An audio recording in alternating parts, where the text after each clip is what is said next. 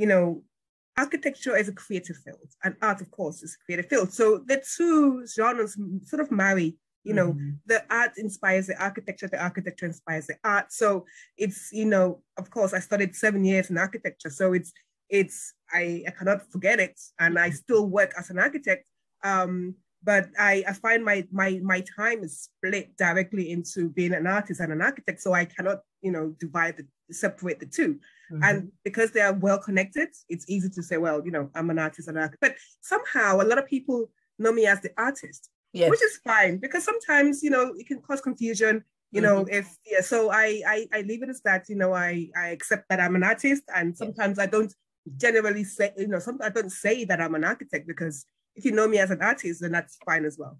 I don't have to say, you know, so they are complementary. Yes. So therefore it's easy to connect them and to say, well, I'm an artist and an architect. So I'm very blessed in that I have two very creative field that are working. And